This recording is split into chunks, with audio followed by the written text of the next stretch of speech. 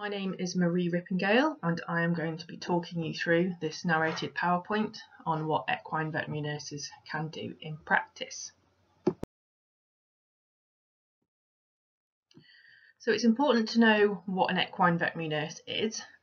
So an equine veterinary nurse is someone who has completed the necessary training through an accredited qualification to become a veterinary nurse.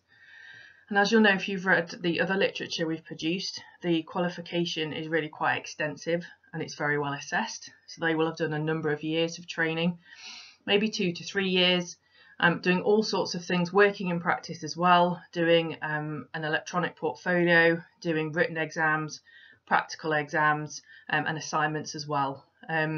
And if they're going to be studying the equine species, they will probably have been working in equine veterinary practice for the majority of that qualification. So once they're qualified, after the rigorous assessment, they can apply to go onto the Royal College of Veterinary Surgeons Register for Veterinary Nurses, and they can then call themselves a registered veterinary nurse or an RVN. And that then enables the RVN to undertake certain privileges, and these are set out under the Veterinary Surgeons Act under Schedule 3. So a little bit about Schedule 3. It basically defines who can carry out treatment on animals, and dispensations from the Veterinary Surgeons Act are outlined in Schedule 3. And that states that only registered veterinary nurses and enrolled student veterinary nurses have the legal dispensation to, and the definition is, give medical treatment or carry out acts of minor surgery not involving entry into a body cavity. So those are the rules that we have to comply with as registered veterinary nurses. So we can carry out medicinal treatment and minor acts of surgery, but the main boundary is we are not allowed to enter a body cavity. So also, for an RVN to give treatment under Schedule 3 of the Veterinary Surgeons Act, it must be carried out under the direction of the veterinary surgeon employer. So in order to carry out Schedule 3 procedures, we have to be employed in a veterinary practice by a veterinary surgeon, and all of the treatments that we carry out must be requested by a veterinary surgeon. So we're not just treating animals as and when we feel like it, we're treating them because we've been directed to by a veterinary surgeon. It's very important to make the distinction that we are not allowed to diagnose conditions. That is very specifically undertaken by veterinary surgeons. We are working with the veterinary surgeons to treat the patients in their care. So what exactly are we qualified to do in practice? Well, I'm slightly biased, but I would say that we are an essential part of the equine team. We are qualified to carry out the following. So intravenous injections and intramuscular injections, and also when required, we can also do subcutaneous injections as well. We can carry out intravenous catheterization. And following that, in some cases, we can administer fluid therapy, which will have been prescribed by the veterinary surgeon, and dose rates and calculations will have been discussed. And we can also administer blood transfusions. Again, obviously, this will have been prescribed by a veterinary surgeon. We can carry out blood sampling and nasogastric tubing. And we can also perform radiography. So we can take x-rays, but it's important to say that we will not be diagnosing conditions from the x-rays. We are just getting the views for the vet then to diagnose at a later time. And also the x-ray needs to be requested by a veterinary surgeon as well. We're not just x-raying horses because we feel like it. We are doing all of this under the direction of the veterinary surgeon. We can undertake lab work, so that might be manual lab work such as PCV, urinalysis, bacteriology, but we can also use the lab machines obviously within a working lab, and also a very common lab task for equine veterinary nurses is worm egg counts, so we might assist with those as well. We can assist with anaesthesia, so this is usually in combination with a veterinary surgeon. So we will be assisting with the anaesthesia, but it's very rare that we are left fully in charge of the anaesthetic without a specific veterinary surgeon allocated to that procedure. And we'll also assist with surgery, so just as with small animal nurses, we can scrub in and assist with the surgery that's taking place, as well as helping out in theatre, being an assistant and a scrub nurse at the same time. And essential inpatient care, so monitoring vital parameters, TPRs, making sure the gut sounds are good, digital pulses, and obviously equally as important as taking the parameters is reporting them back to the veterinary team as well. So we have a big role in communication with the readings that we've taken, and we are specifically trained to know which readings are normal and which are abnormal, so that we know when to pass that information on as well. We can carry out wound care and bandaging. So bandaging is quite a popular task for veterinary nurses.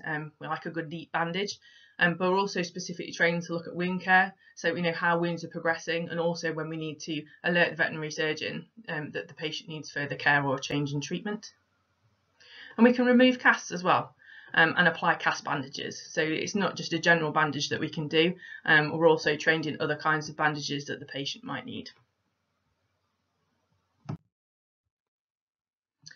So other roles alongside these main ones, assisting with lameness examinations, so helping with trot-ups, lunging, but kind of more, maybe more specifically, prepping patients for nerve blocks and joint blocks, so clipping and scrubbing in the correct manner, making sure we've got all the equipment ready, and making sure everything's ready for the vet when they come to perform the procedure. We have a role in organising the hospital, so talking to the case vets and the hospital vets in the morning, making sure we've got a plan ready, making sure we've got enough staff ready, and making sure that all the patients are prioritised correctly and treated as they should be. After a year of being qualified, we can then go on to train to be a clinical coach, and this is the person that specifically guides the student nurses through their electronic portfolio or their nursing progress log, assisting and supporting and helping the nurses to get qualified and essentially kind of training the nurses of the future. We can also lecture the nurses. That might be within the workplace, or it might be through a college or other organisation where we can share our skills and knowledge with the next generation of veterinary nurses. And we can also be used to teach vet students as well. If they're already in the practice and they're working alongside nurses, then we can talk them through procedures, show them how to carry out x-rays, TPRs and checks on patients, and actually show them what role we have in the hospital as well, as assisting them and supporting them through their studies. We also have a big role in client care, so admitting and discharging patients, and also just providing some education to the clients as well. So kind of assisting and sharing our knowledge with the clients too, so they shouldn't be forgotten. So the value of registered veterinary nurses in practice, we've often invested a lot of time and effort in the qualification. It does take 2 to 3 years and it's very heavily assessed. So people who've got the qualification are generally really quite committed. I take an enormous amount of pride in the clinical work that I carry out as well, so we really do have high standards. So any tasks that can be delegated to us really should be, because we really enjoy carrying them out. We want to carry them out. That's part of, our pride in our job. So we really want to do these treatments and perform these procedures. So allowing us to perform the clinical tasks can free up vets basically to carry out other tasks that we're not maybe trained or qualified to do, and that can increase the efficiency of the veterinary team, but it can also encourage veterinary nursing retention in the profession, because we have a big problem with nurses getting to a certain age and then leaving the profession for whatever reason, and we lose all those skills and knowledge, then just leave, which is a bit of a shame. So if we could use nurses maybe a little bit more, give them a bit more free rein to do what they've been qualified to do, they might stay in the profession a little bit longer, which would actually benefit everybody. So examples of how we could be used in practice. So radiography. During a lameness workup, a veterinary surgeon may delegate the act of taking the radiographs to a registered veterinary nurse, and that can free them up to go off and carry out ultrasound scans, or maybe nerve block, another case. If they've got maybe 2 or 3 lamenesses running at the same time, a registered veterinary nurse can carry out that series of radiographs for them while they go into another exam room and carry out other treatment on another patient, and that just speeds everything up in the day, makes sure everything gets done efficiently, and obviously allows their RVN to perform one of the procedures that they're trained to perform. Inserting IV catheters, so maybe during preoperative preparation, a vet may delegate the act of inserting an intravenous catheter and carrying out the preoperative checks to an RVN. and then they can go off, carry out diagnostic procedures, assess and treat other cases. So we can be doing this with another member of staff, and the vet can go off and they can be treating another case, doing the diagnosing and what they're trained to do, and we can be putting the catheter in and checking and monitoring the patient like we're trained to do as well. So it's win-win. And also, if applicable, we can insert IV catheters into patients that need intravenous fluids, and we can set up the fluids, and we can get those patients going on those IV fluids, and we can monitor them as well. Obviously, the fluids will be prescribed by the veterinary surgeon, and we would have discussed the dose and the dose rate with them beforehand, but we can get all that done while the vet goes off and treats other patients or talks to clients or anything else that they need to do. Other examples, so administering medication. A vet may delegate the administration of medication to an RVN, and then we can administer the medication to the patient. Maybe the vet can then go out on calls if they're an ambulatory vet for the day, or they can get on with the cases in the hospital. So things like eye medication that might need to be given every 2 hours, every 4 hours, every 6 hours. We can write that down. We can get that information from the vet at the start of the day, and then we can administer that medication throughout the day without that vet having to come back and do that every so often. We can just do that throughout the day, and then we can update the vet when they come back later about the case and how that's going, and it just frees up a lot of time. The vet can then go out and do whatever else they need to do, and we're quite happy to administer that medication and to monitor that patient. Wound care. So vets can delegate wound care and bandage changes to RVNs. Obviously, we will update the vet on the wound care, and that will again free time up for the vet as well to go out and do something else or to be doing another procedure while we're doing that. We can also remove casts and carry out wound care on those as required as well, as long as, of course, we're updating the vet, the case vet, all the time about progress. So sedation. An RVN can sedate patients. We really do need the veterinary surgeon to be on the premises, and the veterinary surgeon does need to decide the dose of sedation to be given as well. But once that's been decided, we can go on and we can sedate that patient and carry on with the procedure, obviously while the vet goes and treats another case. There's a big role in ambulatory in equine practice with RVNs as well, and this is something that is not utilised enough in equine practice. So almost verging on district nursing, although obviously that's not an official role yet, but it's being worked on at the moment. But we can be used in ambulatory roles as well. So examples of that would be to be sent out to perform radiography on a patient that does not require sedation. So maybe a laminitic that's not going to move around, not going to go anywhere because they're sore. We can go out, we can perform those radiographs, and then obviously the radiographs will either be interpreted at the yard if the vet is there or back at the clinic. So we would either be taking the images while the vet does something else on the visit, or we will be going out, taking the images and then bringing them back to the clinic for the vet to diagnose from. We can go out and perform bandage changes on yards. So again, we wouldn't want a patient that needed to be sedated, but we could go out, we could take the bandage off, have a look at the wound, put a bandage back on, and then obviously update the case vet on the wound healing progress when we get back to the clinic. Or we could be going out on a yard visit with one of the vets, and we can be performing the bandage change while they're doing vaccines or something else that requires a veterinary surgeon, and we can update them on the yard at the same time, and it just speeds up the whole process of that visit then if we're there as well performing procedures at the same time. And of course, foal care.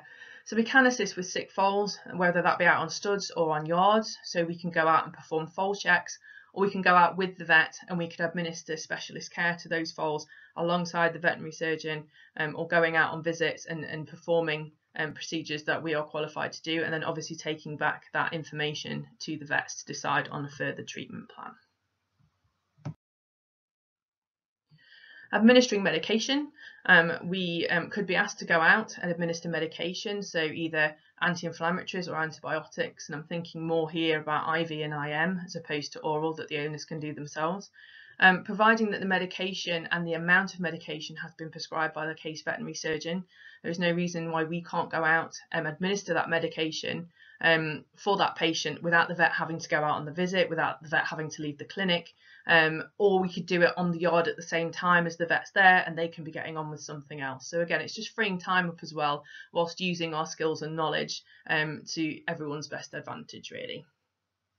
And client advice as well. So We can go out on visits to yards and we can talk to clients about things like home care, following treatment at the clinic, rehabilitation, and maybe environmental management of cases as well. So if a case needs a certain kind of environmental management, then we can go out and show that owner how to do that, discuss with them what their facilities are, and kind of come to an agreement on how best that case is going to be managed. And obviously, all this will be carried out after consultation with the veterinary surgeon. So they would tell us what they want and what they expect and what they want us to say. And we'll go out and we'll talk to the owners, and then we'll take that information, obviously, back to the case vet as well. So everyone's aware of what's happening with that patient.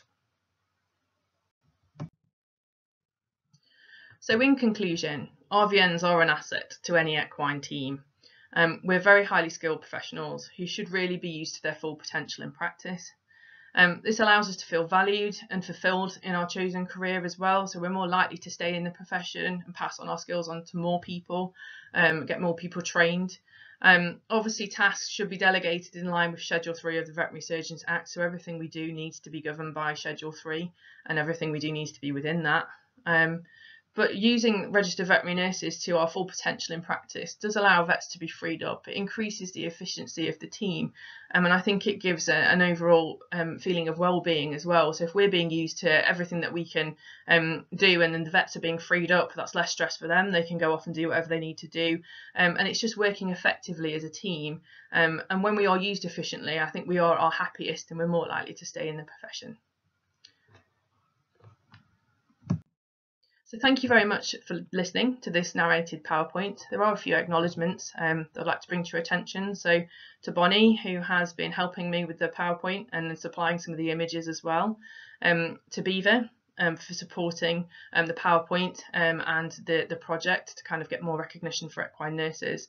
And also to the BVNA as well for helping us and allowing us to be involved with the Veterinary Nursing Awareness Month, which is happening in May.